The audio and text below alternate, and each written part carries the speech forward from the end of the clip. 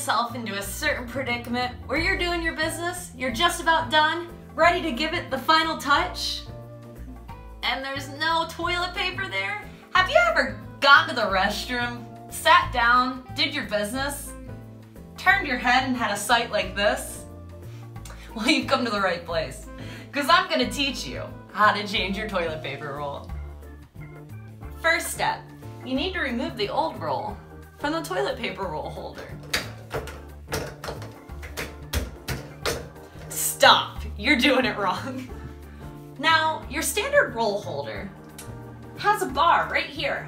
This is what the toilet paper roll hangs on, thus giving it the rolling experience that toilet paper gives to you. Luckily, most toilet paper rolls have a metal spring inside of it that when you push in, see that? See that right there? Here, zoom in.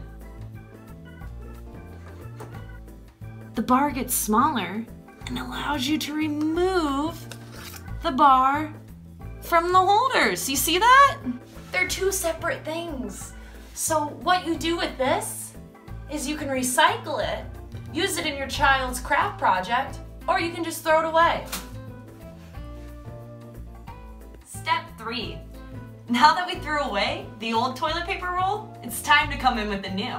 So what we're going to do is we're going to take a new roll, we're going to take the holder, put it inside of the new roll. Then what we're going to do, hold your horses, we're getting into step 4. Step 4 is we're going to put it into the holders. See this right here? We're gonna put that right inside of that little holder. While we're putting it inside of that little holder, we're gonna be pushing in this bar. We're gonna line it up and let go. So as you can see, we've come out with a final product that has the toilet paper function. It's ready for use, guys. It's ready for use.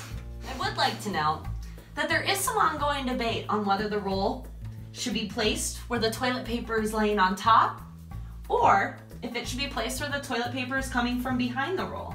As you can see here, we have it demonstrated where it's coming from the top of the roll rather than the bottom behind. That is totally up to you.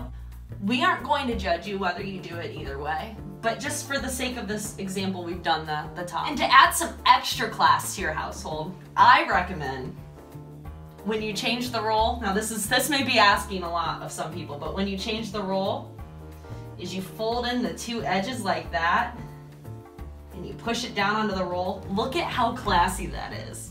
You're gonna blow your house guests' minds. They're gonna see that and think, this girl has her life together. It's as simple as that, guys.